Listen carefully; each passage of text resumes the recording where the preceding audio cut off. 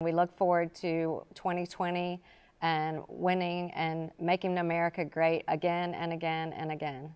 A resignation followed by a swift reversal, only adding to the drama surrounding now former Liberty University President Jerry Falwell Jr. and his wife as the prominent Trump supporters confront a sex scandal. The board of the Evangelical University meeting today to seal Falwell's fate after he waffled over what to do next in a series of phone calls with the Wall Street Journal, repeatedly insisting he had done nothing wrong, telling the paper he is still due his full compensation, and saying of the board, "They put me on leave because of pressure from self-righteous people."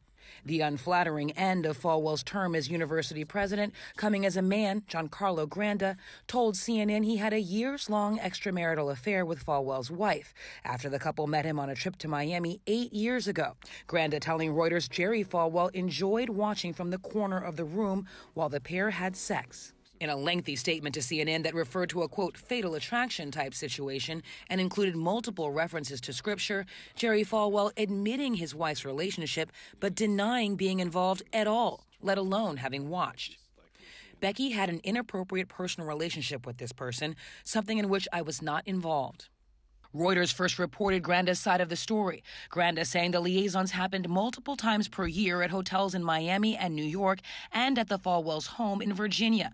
The agency also publishing texts supplied by Granda, including from Becky Falwell, who serves on the board of Women for Trump and has been called the First Lady of Liberty University. You're there at Liberty University, and you guys are training tomorrow's workforce, but you're also promoting traditional family values. In one text from 2012, she allegedly writes to Granda, "Right now, I am just missing you like crazy. Have you had this effect on all of your lady friends?"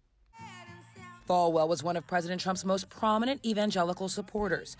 His January 2016 endorsement helping the thrice-married real estate mogul with a history of alleged extramarital affairs win the support of white evangelicals, a key voting bloc. I truly believe Mr. Trump is America's blue-collar billionaire.